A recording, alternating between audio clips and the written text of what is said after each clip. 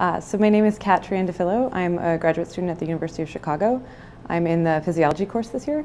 And for me, what's been really incredible about the course is that, well, so many things, but two main things that stick out to me are the ability to work with new systems that I honestly didn't even know existed before coming here, and also how truly collaborative the environment is. And I think an example that really combines these two things is the project I'm working on right now, which is I'm working with a friend of mine, and we're trying to investigate how these creatures called choanoflagellates, which are single-celled organisms.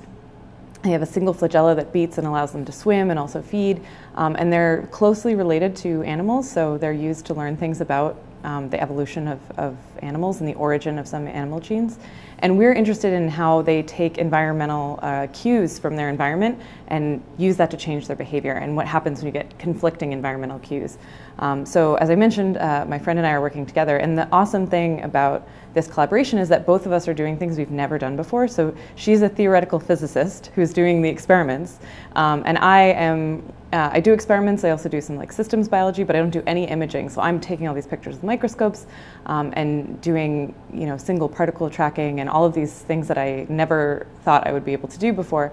And that experience has given me a lot of confidence. And there was this moment the other night, we were sort of sitting together, and she comes over to me and she's like, oh, come look at this. And we're looking at this movie that she'd taken of the little thing swimming. And she discovered something really cool. And, we're sitting there, and the excitement was, very palpable. And the TAs came over and looked at it. And, it was so awesome to me to be a part of that, and also to see this person who's a theoretical physicist really get excited about some new biology. And so having that experience has been really wonderful. And I think the course is just full of moments like that, where you find yourself in a situation you never really expected to be in, but that is totally life-changing. So that's been my experience.